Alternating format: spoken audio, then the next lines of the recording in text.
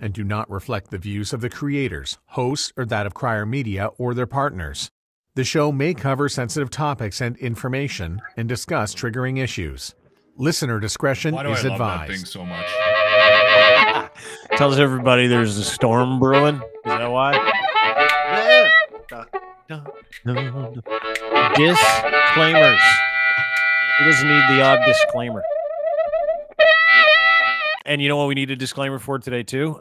This shirt. Apparently, you just decided to put this up to start the podcast. Thank you very much. That's nice. I can't help it. I'm just a middle-aged snack. Have I said that before? Yes, I have. Because I am. And we're selling those shirts at the Dean Blundell Show. Does it suck being a 50-year-old snack basic supermodel? Yeah. Yeah. Nice. Hey, buddy. You are not feeling well. I got the vid. No, you don't. Nostril you banged tested myself twice today. It's the only sickness that you have to nostril F yourself for. I was like, and I was like, 2 o'clock in the morning, woke up, couldn't breathe. You can hear me. You knew you were getting sick last night when we were chatting. Yeah, we were talking. I wasn't feeling great. So anyway, I woke up. I was sick this morning, 4 o'clock. Went downstairs just because like we're fucking trained to do this, and did the old swab test. Put it in the thing. Nothing. I'm still out of it. It's like 2, 3 o'clock in the morning, and go back to bed. Can't sleep. Get up. Check my results. I'm like, this is not COVID. No COVID. And then I do another one. It's not COVID. No COVID. I did it like 4 o'clock in the morning. Maybe you have measles. And then I realized something. I don't even give a shit. Like, what are we doing testing for this stuff anymore? Honest to God. There's like 8,000 illnesses going around. We're in like cold and flu season. We still 12 months of the we year. still have the tests. Yeah, but like how long do they not last? Ebola. I don't know. It's not Ebola. But like I got 3 shots. I'm not getting another one. I have no desire to talk about it either. But then I started thinking maybe we should talk about it today because like only the people that want to continue to fight with others are like talking about it. Because literally, phone call this morning, business call, my friend, he's like, you sound sick. And I'm like, yeah, I don't feel great. On to the business. And he's like, is it COVID? And I'm like, are you serious? No one ever asks me that anymore. I don't get that. No one asks me that. Like, what does it matter? Yeah. Anyway, yeah. Found that interesting too. I never got it. Not once. How my mind is still in this like, ooh, and then, you know, we all know what COVID is now. And I'm like, it's a flu. It's cold. Healthy. Well, I know a lot of people with long-term issues are going to say, no, it's not. Anyway, I'm fine. I'm good. I'm excited for the program. It did kill some people too. So yeah, it totally did. 100% did. It may not, for those that are healthy, it may not have had the same. Yeah. You know what it is? No, let's just get the guests on. Let's stop. You're sick. I got a cold. You're a big boob. I got a easy. I got a 21st century cold. That's what we're going to start calling it. Oh, you got a 21st century cold. Good for you. Yeah. Anyway, good to be here. Lachlan Cross is here. We got a few things to get to today, including conjoined twins. Really excited for that phone call, that phone conversation that we're going to have a little later on this morning. However, Lachlan Cross, we've been meeting some of your friends. One of your friends that you brought over from the locker room, Stacy Disotell, Ardent Roof Systems. Could be one of the nicest guys on the planet. Like, I've never met a nicer dude. Has an annual golf tournament, a charity golf tournament, where he raises money, and this is the 5th year this year, July 5th at the Ranch Golf and Country Club. He has raised over $65,000 with this tournament for the Child Life Program. How many years has he been doing it? This will be the 5th year. The 5th year. Him. Yeah, and you can sign up if you want. Go to the webpage. There's a sign up sheet right there, ardenroofsystems.com. The title sponsor, which just signed up last week, is a Canadian company, Pioneer Golf Company, and we've got a couple of the founding members of that company on with us today. Yeah, we're going to chat with them. I want to show you their website before we go. Pioneer Golf Company. I'm a big golfer. Yeah, I know. There are a few companies out there that will turn your golf experience into something about 500% cooler. Pioneer Golf Company is one of them. It's a great webpage. Oh my God. And I'm a gearhead. I'm one of those dudes. It's like, show me more. show me more of the things that you're doing to make golf a little cooler. And these are Canadian made, small batch golf accessories. You can check them out. Attention to detail. Some of the stuff that they do is incredible. Not only they got golf towels, regular golf towels, head covers, which are really cool. They got a bunch of different ones. You can check out their catalog. Go to pioneergolfcompany.ca. I want you to check out their sticks. These are golf clubs, minus the head, right? You know, the shaft, if you will. Dude, they go old school with this stuff. Oh, cool. Look at that. They got custom etching you can do, make it look like it's wood. They got junior sticks. This is like one of those things that makes golf cool. And there are a few companies out there that do that. I don't know if there are any Canadian companies out there that have been this much of a vanguard when it comes to, you know, personalizing the golf experience to make it a little bit cooler, to make it like more of an a la carte thing. I'm not sure, but these guys are awesome. And I only got to know them because they came on as a title sponsor for the golf tournament, right? For Stacy's golf tournament with the Ardent Roof Systems thing for Stoller, the Child Life Program. And they're here today, and I want to meet them. AJ and Sarah, your friends from Edmonton, Alberta, Canada. Is that correct? Bring them on. All right. AJ, Sarah. See, look at the flare they got in the background. Look at that. And you know what? Here's the thing. This is a husband and wife team. And they're smiling, and they're still business partners. Check that out. Yeah. Check it out. There's a husband and wife team, and they're smiling, and they're still business partners. Nice to meet you both. How are you? Good. Well. How are you guys? Yeah, we're really good. Really good. You're in Edmonton. Lachlan's in Edmonton. Tell me a little bit about Pioneer Golf. Did I kind of surmise what you guys do fairly well off the top? As a golfer, it's easy for me. Lachlan's not a golfer. I didn't really trust him with your reputation there for a second. No, absolutely. So we basically do small batch, high-end leather head covers, as well as some hickory alignment sticks that are fully customizable. Yeah.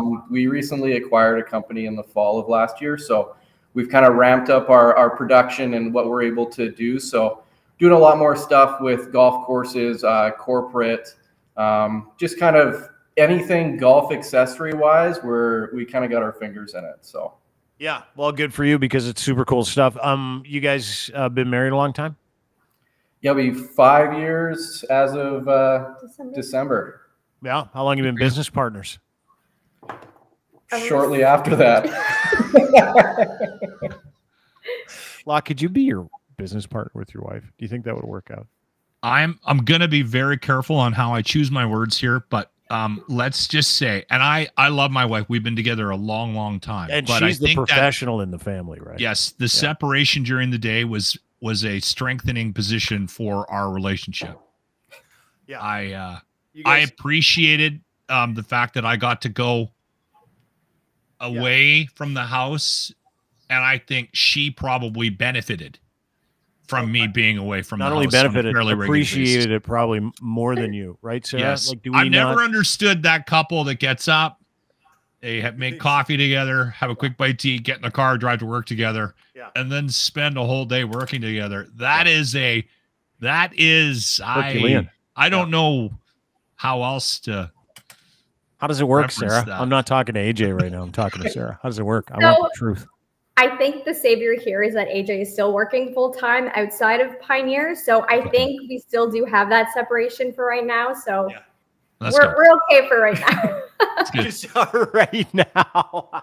I love it. She's like slow playing that one. When We're did you- okay right So now. you've been married She's for putting 5 years. AJ on the blast too. She's like, we're okay right now, aren't we, AJ? Right? Right now we are. Today's good. Today's a good day. So you guys have been married 5 years. You got into business shortly after getting married. So when did you start Pioneer Golf Company? It would have been I guess the winter that we did get married. I'm also a bit of a golf sicko, gearhead. Always wanted different head covers, would paint fill my own irons, just try to be a little bit different. So Canadian winters, you got a lot of time sitting around with not a whole bunch to do. I had an idea that I wanted to try and make my own head covers. So spent probably a little bit too much time trying to figure it all out. And eventually we got to a point where we were able to turn out a usable product. And from there, it just kind of expanded and grew, we honed our skills, kind of adjusted things, tried to make our products as good as we possibly can. And now we're at a spot where we got an 8,000 square foot warehouse, employees, and we're producing equipment and gear for like all over Canada. Dude, that's insane. Yeah, it's a great story. That story. I absolutely love that story. So you just took this passionate thing that you were a total nerd about, AJ, and you get married and your wife's like, you love this stuff too much. And you're like, I should probably do it for a living. And most people in your situation would be like, their wife wouldn't be super supportive. They'd be like, you know what? Head down, do your job, keep making the money. Let's not put out a whole bunch of capital so you can follow your passion into bankruptcy, right? But that's not the case. Like, you started this 3 years ago. So Sarah, did he have to twist your arm, or do you believe in him that much? Or were you like, oh, maybe he's just really good at this stuff?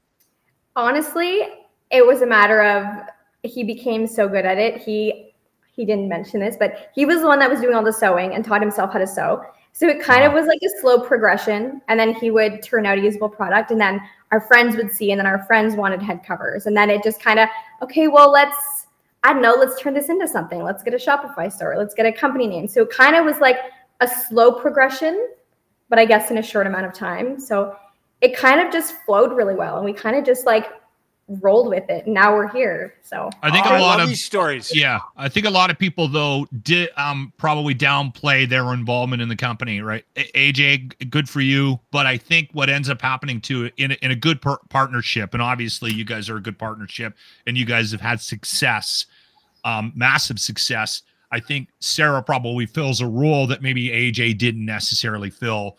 And so you guys made a good team, and probably both deserve some credit for where the business is at today. AJ's a dreamer, isn't he? You're the button-down person that likes to do the details, and you're like, is that how this relationship works, Sarah? Right? Honestly, it's kind of a mixture on both ends. Like, it just, I don't know, it just works at the end of the day, which is. Yeah, awesome. We both seem to be able to find like little pockets that we can excel at. Yeah. And there's not a ton of overlap, so it ends up working perfectly, where I can kind of focus on my thing and get that dialed, and Sarah's good at stuff that I am terrible at, so it works out awesome. Yeah. Dude, that's a partnership. She's your partner, right? In every sense of the word, where you like trust her because she makes your food and you make her food, so you guys gotta kind of trust each other. Yeah, exactly. Yeah, but amazing story. So like, you take your passion, you guys dig in, and you decide you're going to learn some new skills. And this is the stuff I love talking about, people about business resilience. Anybody that's been through it,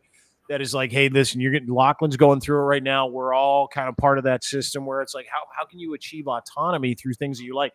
And some people will come up to you when you first start a business and go, you're insane. You're going to spend all that time and that capital to try and do something. There's lots of people that are doing it. The barrier to entry is this. You're not as creative as these companies. Like Ping already does that. Nike already does that. And you're like, no. I'm going to do this because I love it, and the feedback I'm getting is great. But then you have to do something where you feel dumb, teach yourself how to sew because you don't know how to do it, right? Where you're like, okay, that in itself is egoless, is it not? Was that hard for you? Was it like, okay, listen, I love this so much, I'm going to teach myself how to sew? Because that's a skill that you need that you don't necessarily want to go to school for or acquire, because it's fairly daunting, sir. Yeah, truthfully, it's probably more stubbornness more than anything else. Yeah.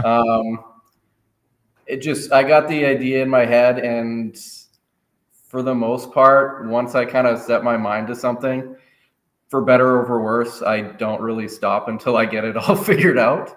So it was just one of those things where once I decided that I wanted to try and do it, I didn't really want to give up or accept that I couldn't figure it out, and eventually just got to the point where I was competent at it, I'll say. Is there a product, guys, that you've created that you absolutely love? Is there one piece that you guys are like, oh, this is? I don't know if there's one piece per se.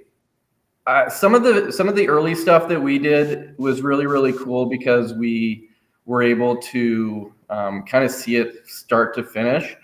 A lot of the ideas, though, that we're getting from customers for course orders and stuff like that, kind of seeing there, whether it be a basic sketch or just a kind of description of what they're looking for, Yeah. and kind of going through the whole process of, okay, we're going to mock it up. We're going to do the things that are possible to be done. We'll steer clear of the stuff that's maybe going to not turn out as great as it could a different route. And just seeing it go from ideas on a page to a head cover in someone's bag is always a pretty rewarding thing. The stuff is really cool. Oh yeah, dude! Look at the catalog that they have. Ball markers, great ball caps, cool stickers, head covers. They got everything. They got hoodies and everything. You can go on and you can order individual items, obviously, but I mean, you guys do a lot of work with companies, like you said, corporate stuff, and probably a lot of golf tournaments. Where do you have a sense of where most of your business comes from, Sarah? I would say most of our business right now is coming from golf courses. Yeah. For gear to go in their pro shops for their members. So okay. Yeah, I would say right now it's golf courses for sure. That's cool. And you work directly with these clients on what they're looking for. So there's design stuff that you guys have to do and things to that effect. Yeah. People like golf course logos and stuff like that. Yeah, absolutely. Yeah. Yeah, we have we'll have like stock designs that we can plug and play logos into. For courses that maybe not necessarily have like exactly what they're looking for, and just kind of are looking for like a little bit of direction to narrow it down. Because when you're kind of looking at that blank piece of paper and you're like, all right, what do you want to do? We can kind of do anything. At times that's almost so daunting that having 10 or 12 different designs that you can change colors, add logos to, things like that, it just seems a little bit on the easier side. Yeah, I guess it would be. It's interesting because everybody that loves the game, if you do love the game, you love all parts of the game if you're a golfer, right? And the part of the game that a lot of people love that goes unheralded, right, is the actual fashion of the game. But it's not even necessarily what you're wearing, right? It's how does your bag look? Do you have a lot of flair on your bag? Is it a little bit different? And it's amazing when you show up to the golf course with like a completely different set of clubs, how many you get guys that come over to you. Literally, I'm sure you do every time you show up, because you've got a bag full of Pioneer Golf Company stuff that's super, super a la carte, right? Super unique and interesting. But you get these dudes. Like you could be on the tee block. There's like a couple other foursomes kind of warming up on the putting green. And like someone sees a cool head cover or a cool stick and they're like, what is that? They get like drawn to it. It's like golf guys are crazy. Like the most rabid people. Yeah. You must have that, right? Guys that are like, I love all your stuff. Send me everything. I'll whatever I want. Put my credit card on file. Send me all the new shit all the time. That's how crazy people are for golf gear now, right? Yeah, it's definitely a bit of a niche market, but it's strong. There's a lot of passion. There's a few, like quite a few companies that do unreal work. And it's neat to see the different styles and varieties that people do come up with. Even we get it from like on our custom side with the requests that we're looking for. We get a lot of the traditional stuff, which is kind of more our bread and butter. But from time to time, we do get a wild or crazy idea. And you're like, oh, I would never have thought of doing anything like that. But it turns out super cool. Do you ever say no to any designs? You ever go, yeah, listen, we can't do something that looks like genitalia? No? Kind of like the license plates. I haven't had no every once in a while. Yeah. You know, like custom jerseys in the NFL shop, there's a whole list of things you can't see. You can't say. Do you have a list of things that you won't build for people or put on a head cover? You know what? We haven't really run into that yet. That might be something where we're building the plane while it's in the air and just kind of making those decisions as they come. Yeah. Or you do that, you'll make something that you're like, hey, listen, I don't want to tell people that we made this. It's just the guy paid a lot of money for it. We cannot put our logo on it. Have you done that? We did a unique retirement piece actually for Tyler Ennis. Oh wow, buddies with his cousin there. So he kind of wanted to commission a piece. So we did up a few leather head covers that kind of showcased the different NHL teams that he was on and played for. What a great idea. That's right. Yeah. So you had to make like 60 head covers because Tyler Ennis played for 6 different teams. I was just going to say you that. Just put all the different logos on one head cover. Okay, how okay, does that's 30 smart. You could teams do fit that. on Yeah, yeah. one? I've got a question about the game, and to just sort of pivot a little bit away from what you guys do. I get the sense that golf kind of took a bit of a hit in the last 5-10 years, but I don't know if it was the live stuff or what, but I get a feeling, and maybe you guys are on the same page with me, AJ, Sarah, but the games, there seems to be some energy behind the game again. Am I wrong? No, I definitely think from the recreational side, it seems that that's stronger than it's ever been. Yeah. As long as I've been kind of around golf. I think on the professional side, you're definitely seeing your hardcore fans, because again, it is still like a little bit of a niche sport from a viewership standpoint, especially when you don't have a Tiger Woods in the picture. Yeah. It just seems that maybe fans are starting to get a little bit worn down of all the noise around the sport. It's not the greatest product to watch on TV.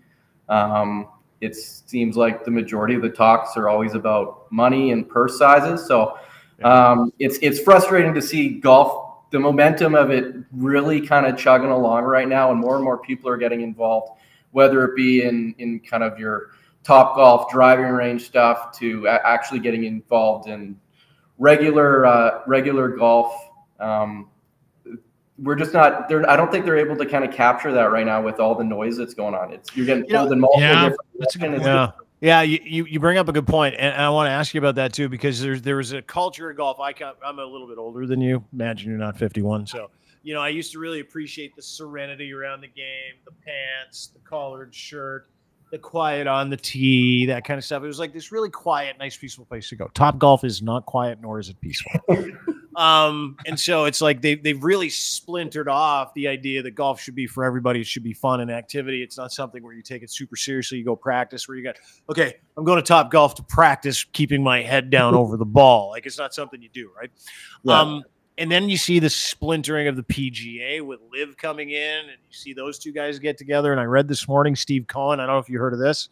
This is New York billionaire starting something called Tomorrow's Golf League, which I believe starts this week. Have you heard of this? No, I haven't heard of that. Oh, yeah. There are golf teams. Like, you can own a golf team. Ricky Fowler's in it. Xander Schauffele's in it. Okay. Or you can own like your entire golf team like it's a franchise, and you send these guys out to go and play in these tournaments as a team and as singles and stuff like that. Does that excite you as a younger golfer that they're mixing it up, and the PGA Tour seems to have been pierced by, other leagues that are like not so snotty and a little more fun? I don't think that side of it bothers me. I'd say Are you one of those snotty purists? I'd say I'm probably more on the purist side, but at the same time, like, I like to listen to music on the golf course. I don't think everybody else on the golf course needs to hear what I'm listening to, but I do like it kind of for our cart and for our group. So from that side, I'd say, like, I kind of like some of the stuff that's Liv's doing. I think my biggest thing, though, is I'd love to see the best players always playing against each other. Like, we've got a tournament coming up in a couple of weeks here with the Masters. It's probably everybody's favorite tournament to watch, especially in Canada. It's almost the start of our golf season. So it always is kind of good memories with stuff like that. But, I mean, that's going to be the first time that we get to see all the best players in the world kind of back, with maybe a few exceptions because of kind of issues with qualifications and stuff like that. So my biggest thing is not so much that we're moving away from traditional golf per se. It's just that we're not getting to see the best players really compete at the highest level as often as it's being segmented a little bit so in the industry. Yeah. I have a question, and this might say more about me than I'm willing to admit, but for quite a few years when I started golf, my wife was better than me. And so there was a lot of anger around the sport for me. Like, it brought up deep emotions. Yeah. I'm on 13 and she's 3 strokes ahead of me. Yeah. I had a hard time dealing with that. So I did spend some time in the parking lot in the car by myself on a couple of golf trips. Sarah, how are you compared to AJ? I'm surprisingly, I'm not a golfer yet. Okay. I do want to commit to practicing and being able to hit the ball. So that's where I'm at. But I do have a decked out golf bag. So I guess. Okay, Of course you do. She's geared up. She's geared up. She's geared Looks up. like a golfer. Yeah. Yeah. You're one of those people that shows up to the course and you got a bag and it's on your shoulder and you got the visor and you got all the gear. And then you're like, okay, now I gotta go. I'm just along for the snacks and maybe a beverage or two. Yeah, as you should be. I'm there for the beverages quite often as well. Yeah.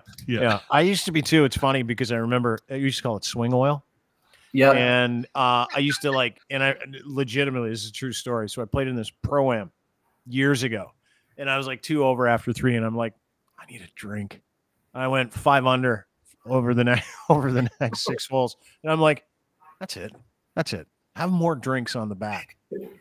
10 over on the back. So that's when I stopped drinking. But it was so fun. Like this is the thing about it, right? Like I remember when the pandemic hit. Did you guys start the business during the pandemic, by the way? It was just before. Yeah. Is that fun? No, it was, it might have been one of the best things that happened. It really forced us to get creative. It forced us to source out material from more locations. We try and keep as much of our material local as possible and kind of support other local businesses through that. So it was really difficult with closures, companies running out of the products they were selling, not being able to replace them with shipping and stuff like that. So we got very good at finding out all the different places that we could get what we needed. It was super stressful at the start, but I do think that it kind of, it forced us very early on to, it's either like figure it out or move on. Find black market supplies. Yeah, exactly. Yeah. Guy named Jerry showed up at the back of the warehouse. Yeah. I feel like you're doing something wrong. Hey, dude, you got the fabric.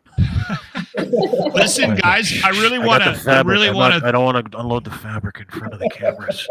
I really want to thank you guys for your time. And I know I talked to Ardent and Stacy about your involvement in the tournament, and he was thrilled to have you guys again involved, but this year in an even bigger role as the title sponsor of that tournament, which is happening at the Ranch Golf and Country Club on Friday, July 5th. If you go to ardenroofsystems.com, you can sign up, register yourself as I believe he's got a couple of sponsorship opportunities still available. So if you're in the Edmonton area, you might want to give him a shout and touch base with him on that. But sign yourself up as an individual or a team. I will be hosting that day. The Ranch is a fun place to do a tournament to get the famous steak dinner. And then Ardent also has a massive silent auction every year, which raises a ton of money as well for the Stollery Child Life program. So you guys, I know Stacy was, again, he was thrilled. He called me right away when you guys signed up to be the title sponsor. And I said, well, then we're going to get him on the podcast to talk about this amazing local company that, by the way, does a lot of work right across the country. So if you're listening to this in Ontario or you're listening to this in Halifax and you're looking for something cool, you might want to check out their webpage. Dean, do you want to throw it up one more time before we absolutely sign off with them? I would love to. Pioneer Golf is the name of the company. PioneerGolfCompany.ca is where you can find this. Beautiful. These are good people, salt of the earth people from Edmonton, Alberta, Canada, and they make incredible flair for golf. The small batch stuff that you're looking for, kind of personalize your golf game a little bit, towels, accessories. They've got unbelievable sticks. Do you have some X stiffs in there? X stiffs, maybe an inch longer than normal. Yeah, no, X stiffs for Dino. No, I need a little bit longer, and I need it to be a lot like a hockey stick. It's a lie. He doesn't know what he needs. He has no idea what he needs. He just wants some free stuff. Don't give it to him. I swing as hard as I can. Yeah. But dude, check this out. This is for every Canadian company. You can buy from anywhere, but you should buy Canadian from people who legitimately started this and decided to be part of this business because they love it. And they're a great little Canadian success story. And I'm pretty sure that's Phil Mickelson's butt in the front page of the picture. I could be wrong. Phil's bum? Is that Phil's bum in a bunch of them? That's AJ's bum. That's AJ's bum. Is that your bum? That's AJ? a golfer's bum. Great Look rig, at that. dude. Yeah, you nice little golf rig on you. Yeah, golfer and hockey player. Oh, yeah. I see why you got Sarah's in bad love. knees. Yeah. Sarah, AJ, thanks so much. PioneerGolfCompany.ca is where you can check these guys out. Title sponsor for the Ardent Roof Systems Stollery Child Life Program Invitational, where you can sign up. Go to I think you just made up a whole new name for the golf tournament. That's awesome, Dean. Yeah, well, it's the NyQuil. Dayquil. On two of them. AJ, sorry, I didn't mean to be super greased up on cold medication. It's all good. It's all good. Yeah, Hey, thank you guys. We Yeah, really thanks. appreciate you taking some time this morning. That's awesome. Thank you Thank so you. much. Appreciate it, guys. Anytime. Appreciate it. They're nice people. Look at that business. Go check out that webpage. I love successful people. I love people that start something from nothing. Yeah, it's so good. You know what I mean? Yeah, it is. And again, like we've had this conversation multiple times, right? Where we bring somebody on and we're like, we'll be 10 minutes with you, and then we spend 30 minutes with them, right? Yeah. Because their story is so cool. Yeah. Yeah, dude, there should be like a whole podcast. I was thinking about this the other day, a whole podcast on just everyday Canadians who just followed their passion into commerce. You know what I mean? I'm fascinated by those people. Like AJ, Sarah, husband and wife couple. It's a wiring. Passion. He's a gearhead. His wife's like, you love it so much, Yeah. you should get into business. And he's like, done. Learns Yeah. how to sew. They're laughing in the background right now, looking at me because she's like, that's exactly what happened. I'm like, yeah, no kidding. That's exactly what happened. Good for them. And you see how like they're making a go of it. 8,000 square foot warehouse out of Edmonton, Alberta. Yeah. Winter 6 months of the year. They're this burgeoning little golf company. You know why? Because they care. They care about what they do.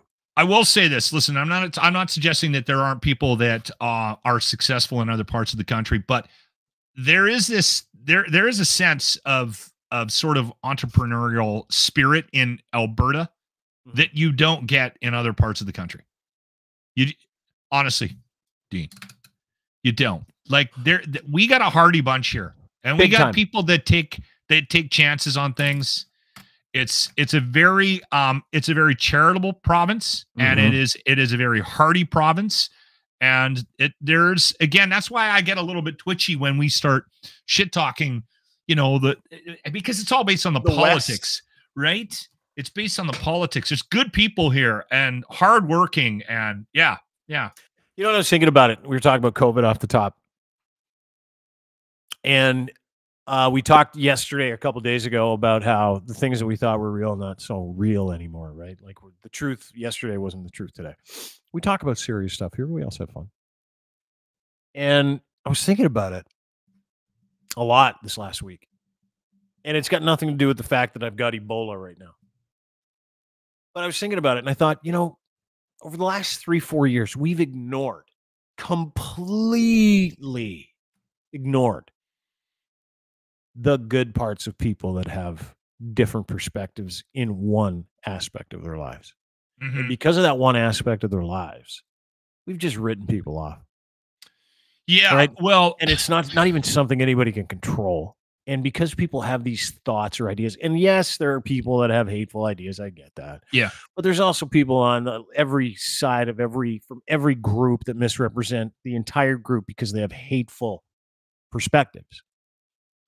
And I'm so tired of the way that we have treated each other over the past 3-4 years. and everyone's guilty. Like everybody. I'm guilty. You're guilty. Well, I'm not I'm as less guilty. guilty than you in everything. No, 'cause. Can I say something? Because it's interesting that we're having this conversation. So we do this Please. retro replay of the day from the locker room. Yeah. So I've been going back. I have like every moment of the show that we did for 9 years, like archived. And so I've been remembering breaks that we've done, and I'll go back and try to find them. And for whatever reason, I think it was like last couple of days, I've been around March, April, May of 2020.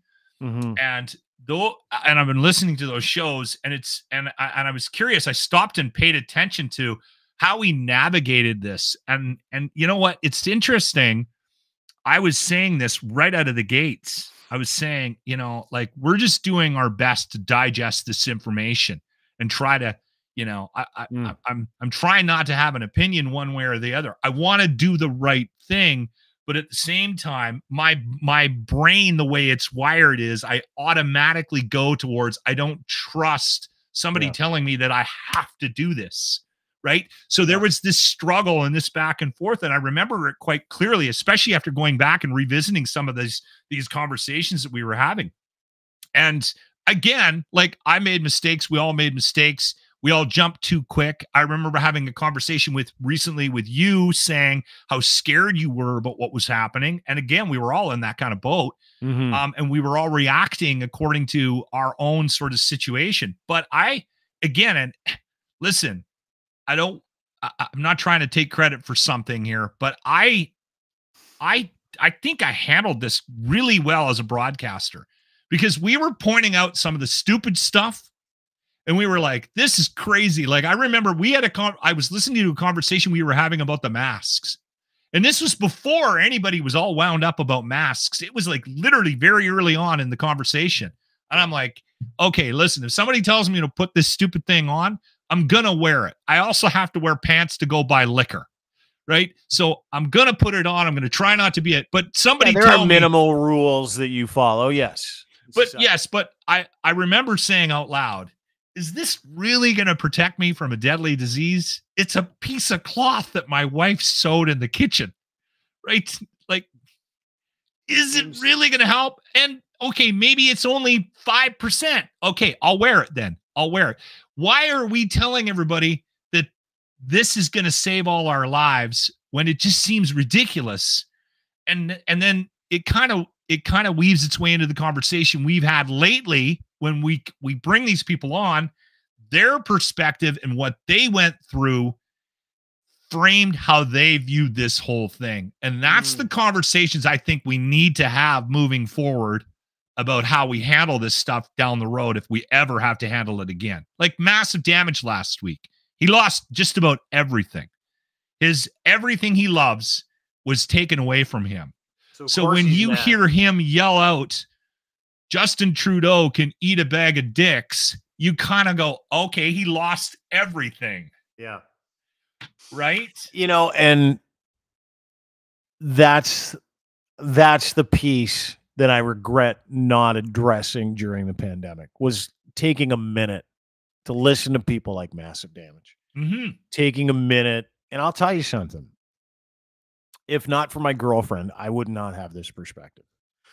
And I'm not going to get into it, but this person has opened my eyes to individual preference and choice. And we've seen both sides of the equation, super vax, anti-vax, whatever. Seen all those people try to use that as an absolute, right? We're still doing it. People are still doing it. 100%. I'm watching, and I get it. They're infectious disease experts going, hey, everybody, this new. I'm like, I don't care anymore. I don't care. I did my piece. Everybody out there is doing their piece. We are a sick society. We're not going to get any healthier. It's endemic now. Why are we using this to hurt each other? Why? Why are we doing that? I'm gonna put this video out and dunk on everybody because of how dumb I think they are, right? Yeah. And this because they're not vaccinated. Like I saw someone the other day that I worked with. Nice guy. He puts out like a 3-minute video on how dumb anti-vaxxers are. And I'm like, are we not done with that? Yeah, dude. Still happening. Seriously, are you not done with that? Because there are reasons and they won't let those things go. And you're not going to do anything about it. So what are you doing to them? And in course, what are you doing to you? Right. And I realize in 2024, what that perspective did to me. And nothing good. Nothing good. There are relationships I don't have anymore because the other side felt the same way I did about information we were given by politicians over what that person's all about if they believe a certain thing to do with their own bodies. And I feel that way about abortion. I feel that way about all of it. All of it is that are we going to ruin our lives in this living experience and our close personal relationships over the fact that someone did or did not do the same thing you did during a 3-year cold and flu season that killed about 40,000 Canadians? Well, by the way, you know what? Like, I know people that left the country because of the rules revolving around how to handle this, right? Like, and in some cases, and dude, you can't paint everybody that did that with the same brush either. No, right? There are people who left the country because to go to Costa Rica, to get away from the law, and they used it as an excuse. But there are people who are like, you know what? This is my body. I'm not even allowed to earn a fucking living or get on a fucking plane to see my family. Well, Adam Scorgi, who he had on, he's got the debut of Breaking Olympia. He's got I saw the trailer for it. Looks fucking great. Yeah. Anyway, that's this Saturday. I just got a text from him this morning. We had him on a couple of weeks ago, and he was talking about how crazy it was trying to do business in COVID and how bizarre it was that no one from country to country could get on the same page about how to handle it. And that's when he started to question things. He's like, why can I not do this in Canada, but I can do it in Sweden? And why can I not do this in Spain, yet I can do this and why is it that I can fly to Texas, but I can't go to Colorado? Like, you start to question things coming from your perspective based on what you're trying to accomplish in your day-to-day life. Yeah. And again, like I said, it frames how you view this thing. Yeah. And see, my world didn't change. They just told all the rest of the staff to go home. Yeah. And then they said, you got to keep coming to work and doing your thing. So I was taking in all this information from a guy whose life did not change at all. I still saw the same two assholes every morning. We still tried to be entertaining every day. And then I would get in the car and I would go home. Yeah, you went to work. Yeah, I went to work. I just wasn't doing any events. So I was like, all right, okay, well, this must be normal. Like, the rest of the world's doing this, right? No, the rest of the world wasn't doing it. Everyone was trying floundering. We did a little social experiment yesterday on the show.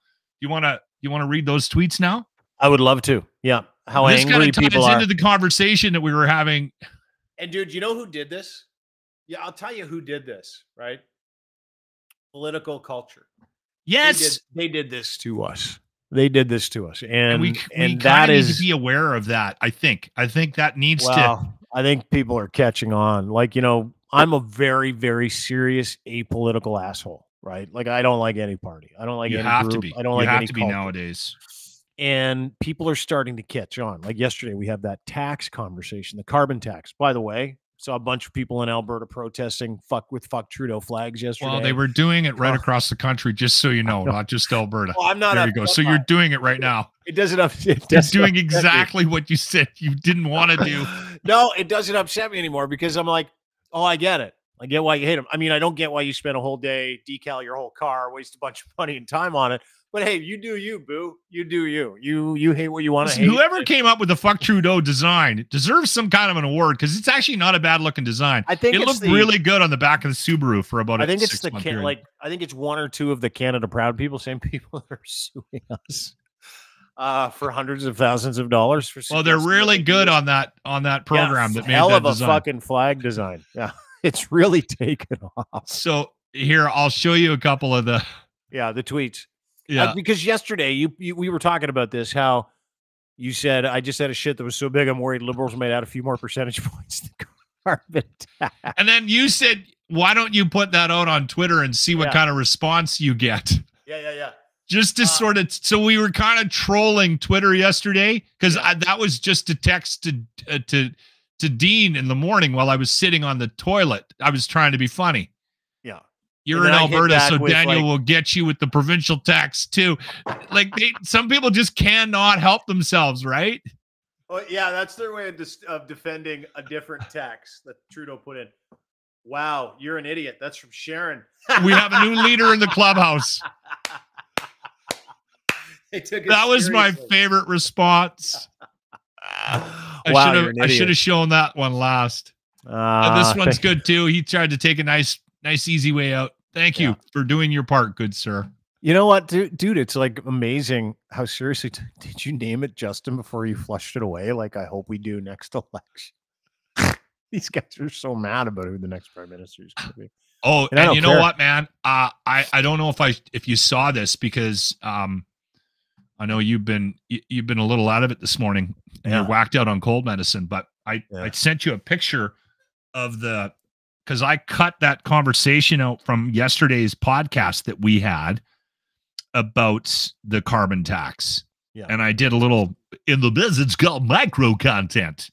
And I put that out, and it took off last night. I had a look at it, and how many? It's got over 10. It had 8,000 before we started the podcast. It's got over 10,000 views on Twitter Seriously? or on TikTok. Did you tag me in it? I didn't even see it. No, it sent you a text. Oh, you put it on TikTok? I put it on. Yeah, What are you, I 12? put all our stuff on TikTok. I'm Oh, a Chinese spy. You don't Something look you should like probably know about me. You do not look like a Chinese spy.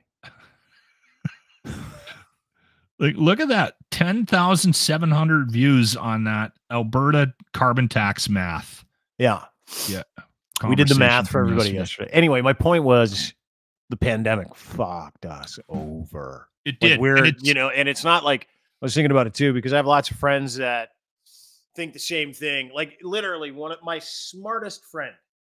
I have a friend who's the smartest person I know. Smarter than Smarter anybody than I've you? ever met. Oh yeah, 100% smarter than me. He's like the smartest guy I know. And we go for coffee a couple weeks ago, and I'm like, Hank, what do you make of COVID? He's like,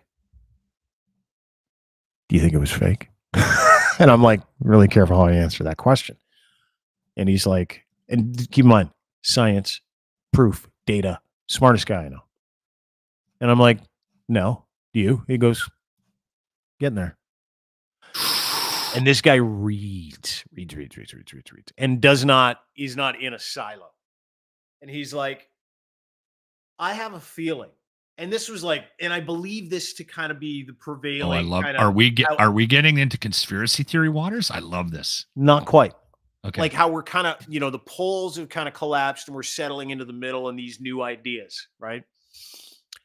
And the new idea that definitely, and this is not a new idea because we see the result of it today because our neighbors hate us, right? Our friends are gone and all the other shit that we deal with on a daily basis because of this, because that guy's a lib, that guy's a con, that guy's a fascist, that guy's a commie. Like, fuck all of it. He's like, as much as people on that side try to pretend that this was just nothing but an operation, which he doesn't believe it was, the people on that side, he's convinced, and I'm convinced too now, absolutely used it to test the will of the people. Huh. And I do not doubt that for a fucking second. And here's what it comes down Divide to. and conquer. I think that you've got really strong cultural global entities now that are teaming up on the right, teaming up on the left, right? You get those, like in one country, you get the people from the left or the people from the right in one country, not a global movement. It's not that big of a deal. You can usually see around it unless it's a dictatorial country like Russia, where they get one piece of information and that's it, right? But globally speaking, business interests, certain interests, liberal interests, conservative interests, progressive, woke, unwoke interests, it's really what it comes down to, have literally thrown the kitchen sink. And it's the really, really, really wealthy people. And this seems to be the new consensus. Really wealthy people took us for a fucking ride over the past 3 years, trying to convince us that we needed to get on one of those sides, right? I had a real problem, just in the same vein. Just I don't want to interrupt your flow Am I here, making but sense? you're making total sense. My big issue during the pandemic was, why was it okay to go to Walmart, but it wasn't okay to go to that mom and pop shop? That drove me insane. Why was it okay to go to the liquor store, but you couldn't go to your parents' fucking funeral? Yeah. How was a lockdown okay? How was a lockdown okay in this country? You want to know why I don't like Trudeau? I don't talk about this very much because it's like death talking about any one of these knobs, and I don't like any of them. Yeah. How is it possible that Justin Trudeau, 2 years after he gets a minority government, wins again? Sickest we've ever been. sickest, no vaccines. Hmm. How is it possible he calls an election 3 years early so he can get more seats while we're at our sickest, while he's also, on the other hand, advocating for people to go nowhere, do nothing? Yeah. How is that fucking possible? The other now thing I'm about like, that, done with all of it. Not interested in advocating for any of them. I'm going to advocate for the people who have been confused and shit on for the past. And I don't care what side of the equation you're on. well, and you know what? You talk about the damage that it did. Oh yeah. Like, I mean, I've got a very, very personal story. Like, so my mom and her partner, they never got married. My mom had been married a couple of times, so she chose not to actually marry Carl, and Carl and her were just a good couple. And they were together for 20 plus years, lived in Vancouver. And when the pandemic hit, Carl he was a little bit different, right? Like, and everyone knew this. It wasn't a big surprise that he kind of went a little bit onto the anti-vax side of things, refused to get a vaccine, and was vocal. You know, when I call mommy, Carl would want to have a conversation about it. And I listened, and he didn't do well in the pandemic. And he succumbed to cancer a couple of months back. We actually have a ceremony in Vancouver. It's kind of, he jokingly told my mom years ago that if he passed away before her, he wanted her to steal. There's a ship in the lagoon in English Bay in Vancouver. He wanted her to steal that, put his body on the ship, and burn it in Vancouver. And so she's got his ashes. He's been cremated, and she bought this replica boat online, and we're going to put it in the water. And I said, do I get to shoot it with a crossbow, the flaming like a Viking? So we're still going back and forth about that. Yeah. So we're going down there to celebrate Carl's life. But Carl effectively, and again, this is going to sound harsh, but he killed himself with alcohol during the pandemic.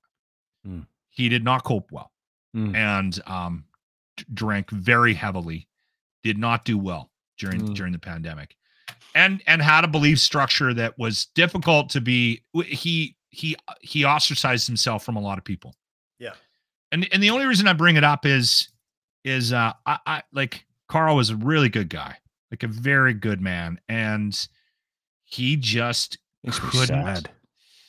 couldn't buy into what was happening. And whereas I was trying to do what I thought was the right, I think a lot of us were trying to do what we thought was the right thing. You were doing what you needed to do. I mean, I was trying to do what I needed to do. And it was a difficult time, because if you do what we do, if you create content, you're having daily meetings with people that also have very strong opinions. Yeah. And so there was this push and pull, and it was difficult to figure out who stood where and how you should present yourself. And we're still dealing with that. And, you know, there are probably people that would never come onto this podcast because of their perceived idea of what my opinion was during COVID, and maybe yours. Right? Like, that's just crazy that is still happening over a sickness. That affects, and you know what? All of us, right? Like, and that, I think mistakes. that's everyone made mistakes. Totally. But like, we literally hurt each other and are going to great lengths to do it still. Yes. Over an illness that nobody can control, that affects all of us. Stop it. Like, what is your point? Like, what are you trying to accomplish if you are still in that zone right now? I don't understand. Where you're putting videos about how stupid somebody was that didn't get vaccinated. Yeah, I don't understand. I don't understand. You know, and I used to, like, you know, in terms of content, and listen, that's what runs this space now. Angry content. This person did this, that's who they are. They did this, it's what they are. You know, they did this, they're fascists. They did this, they're communists. They did this, they're Satanists. They did this, they're Christian nationalists. They did this, it's who they are. And the effort and the money that goes into presenting people as terrible people for certain cultures, it's literally murdering people. To your point, Carl, who died. I know 3 people that I worked with prior to the pandemic on there drinking that drank themselves to death in the first 2 years of the pandemic. I know 2 more people who are on death's door because of that thing, because they couldn't make sense of what happened. How do I deal with this? And their coping mechanisms are alcohol, so they double down and makes all the sense in the world. But are we done yet? I think that's the question I think everybody has to ask themselves. Can we be better than that? Can you be better than that? Can you be better than literally hurting your neighbor, a human being who's on their journey of life, and you're throwing logs at them, you're blow darts at them while they're trying to figure it out, and they're doing the same to you because you disagree on medicine that you don't understand, or you disagree on an illness that you don't quite understand, which was a terrible time for everybody. You can't come to that point where you come back into the middle and you say, hey, because I can do it. Everybody else can do it. Yeah. And I'm telling you something. Here's the other thing not a lot of people understand. And I say this all the time, but there's nothing more true. What is bad for the hive is bad for the bee. It's worse for the bee. You are killing yourself, no matter what side of the equation you're on. If you hate Justin Trudeau or if you hate Pierre Poilievre and all the things that come with them, these are symptoms. These people represent symptoms of anger, and these anger flames have been fanned by these people, and they do it all the time for money, and they do it for influence. And that is the world we live in. And if you cannot understand that, and if you're going to take the side of any institution that's telling you who to be mad at, as opposed to going to that person and having that conversation yourself about with that human being, listen, I am friends with certain people like David Parker, other people who you'd go, you hang out with that guy. He has such different, like, what? Yeah, I do. For one reason only. They're nice to me. To get perspective, though, too. And they give me perspective on what they have. That's something you have. That's a gear I've seen you grab here in the last couple of months that I find interesting. Well, you're listening and you're trying to open up your mind to another idea. Well, we might think that we're right in a moment, right? Yeah. Like, there's so many people out there that are hardened to their perspectives of what they're right. And I still believe what I believe. What I believe is right for me might not be right for you anymore. And that's okay. And I want you to be happy. I don't know what that is or what that looks like for you or for anybody else. And I can't speak to your experiences. So why would I subject you to how I feel about myself and say, you got to do the same because this is my path. This is what I do. Not a lot of people want to walk a mile in my shoes. And I get it. And I don't want to walk a mile in other people's shoes. But to discount that experience as absolutely inessential to who it is you're dealing with because you know better, that's the problem we have with religion. That is the problem we have with politics. That is the problem we have with the law. That is the problem we have with media. These are the problems that we have, is being told, and we've taken it another step further, being told what to believe, and if we don't believe it, what that means that you must be or I must be. And we internalize that, and then we kill ourselves. That's what happens. As opposed to, you're allowed to believe that, and you have worth. As mad as I was about the convoy, because it didn't sit well with me, and I hate protests, every single one of those people has worth as a human being. Every single person there. Not every person was a Nazi. Not every person was stupid. Not every person was this person. There was a large selection of people that were largely hoodwinked into doing something for nothing. Yeah, there's that. There's always that. Right? But so are the people, and let me point this out. So are the people that were telling you you're racist because you refuse to get vaccinated. Yeah. Same people, softer input.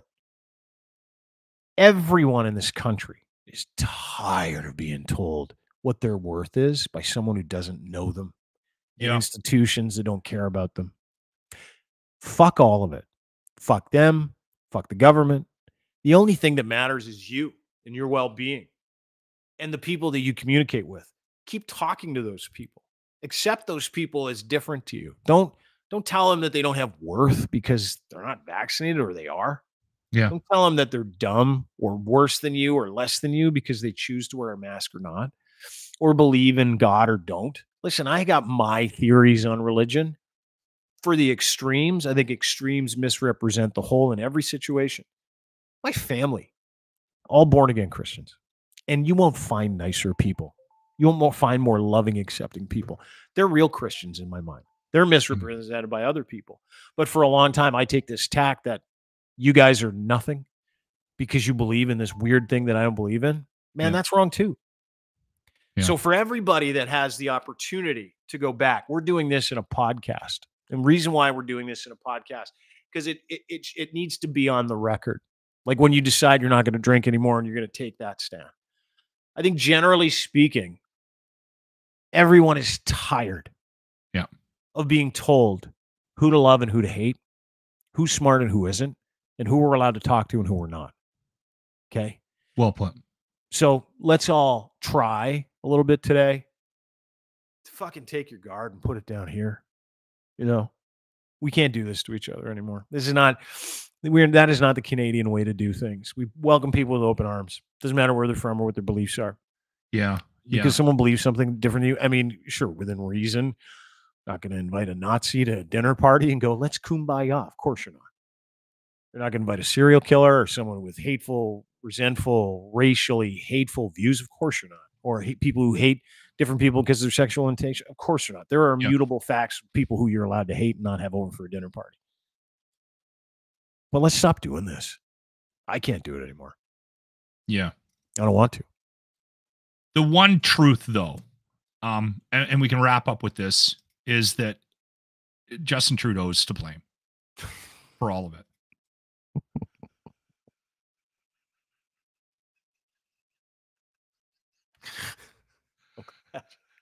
Glad you ended there. Okay, no, hold on. Let's get the retro replay. You're going to like the retro replay of the day. Okay. All right. This is a brought fun to you one. by Ardent Roof Systems. Yes. The Lock retro replay. Pointless work meetings are actually a form of therapy, is what this study says. We've all done the that could have been an email thing, right?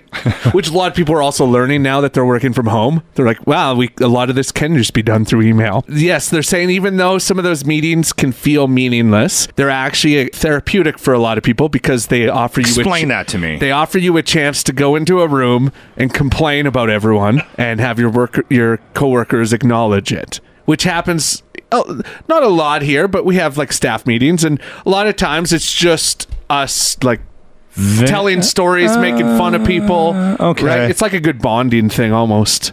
My problem with pointless meetings is, do I want to say this on our meetings are usually way longer because of you.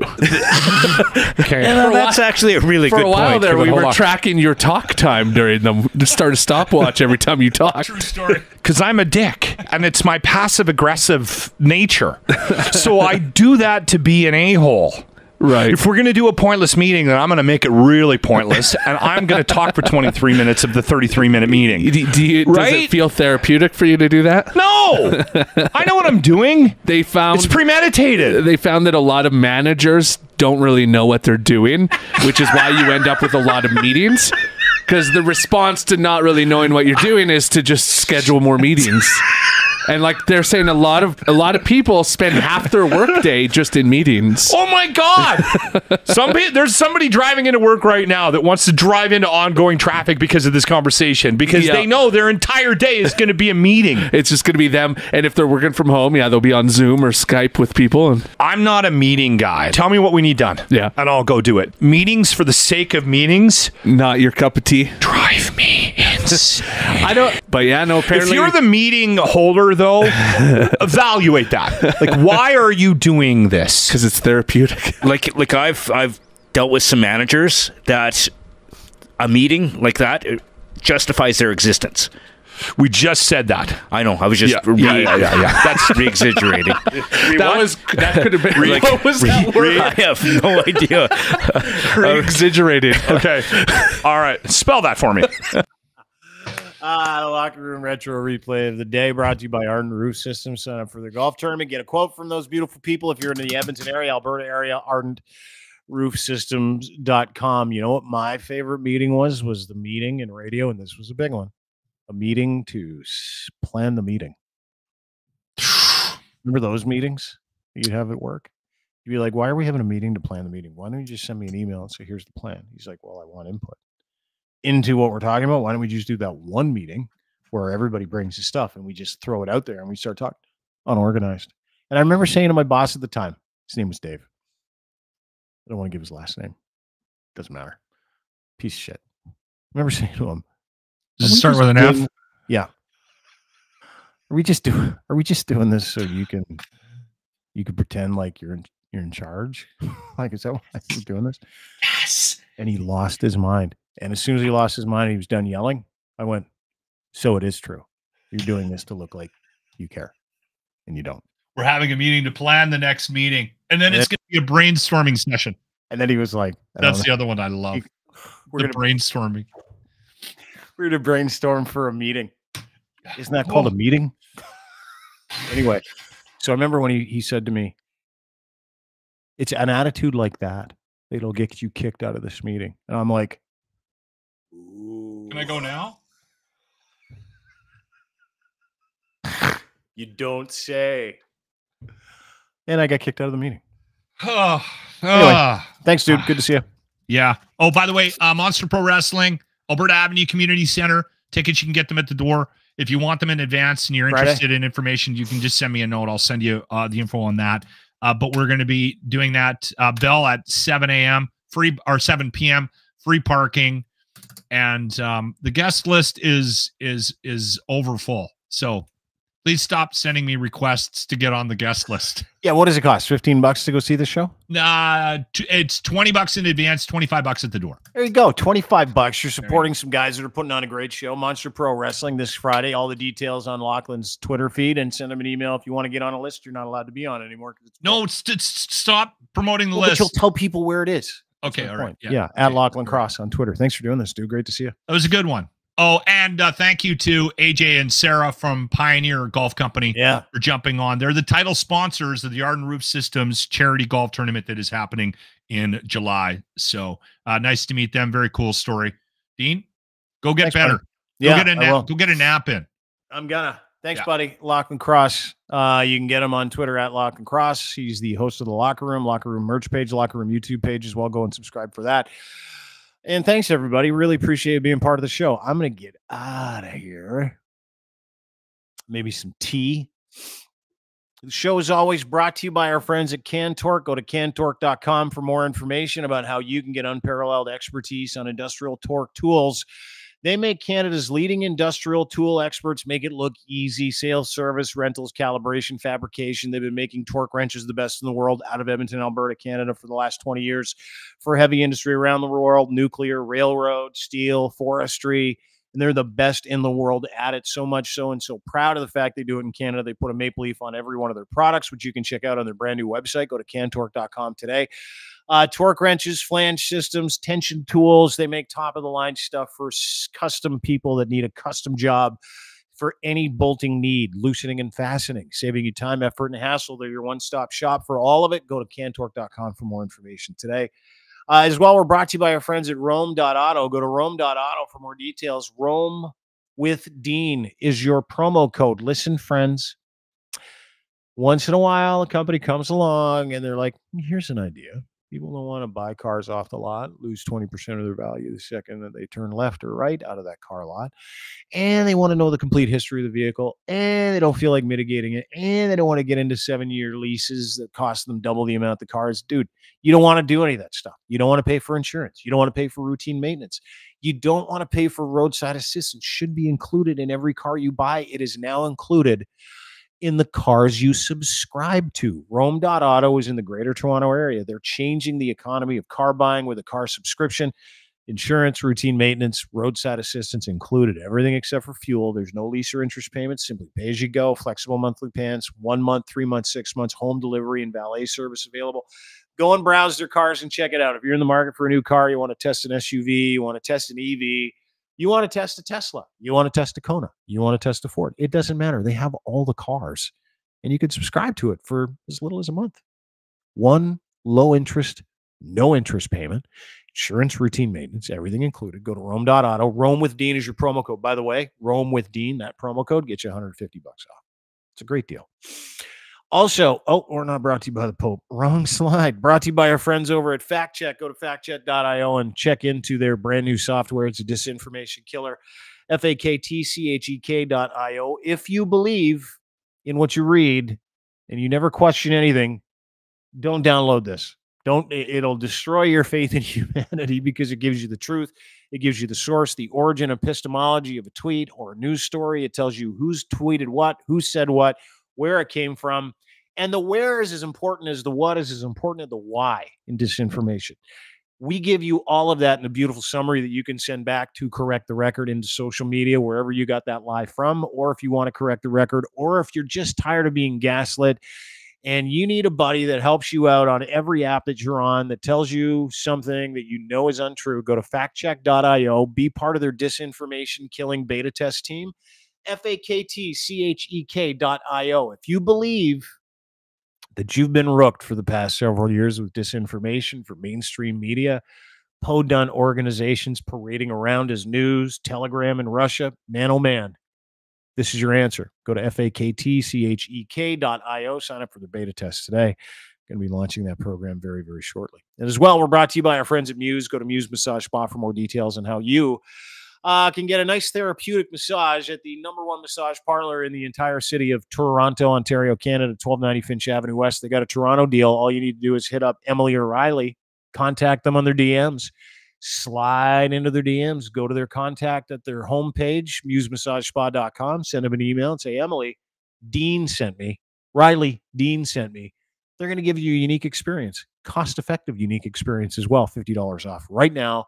And don't forget, they've got this incredible podcast where they walk you through the world of what it's like to be an advocate for sex workers in the sex work industry, to educate you as far as healthy relationships go. They're both sexologists, smart ladies, good human beings. Spent a lot of time with Emily on the phone yesterday, as a matter of fact. Maybe one of the smartest people I know. And so accepting of everybody. And it doesn't matter where you're from. They welcome your kink. I believe it's like fetish month or not. I think it's like fetish month there. I'm not too sure. Anyway, go to Muse Massage Spa. Find out for yourself. Download their podcast, Muse on the Mic. Patreon, YouTube as well. Have a great day, everybody. Really appreciate you spending time here. And I meant what I said today. Just relax. You don't need to be so angry. Bro, you mad, bro? Don't be so mad anymore. Nothing to be crazy about. I'm not even mad. I'm sick as F. Sick AF, as they say. Not that it matters. It's a cold. Been around for generations. I think I'll make it. Bye.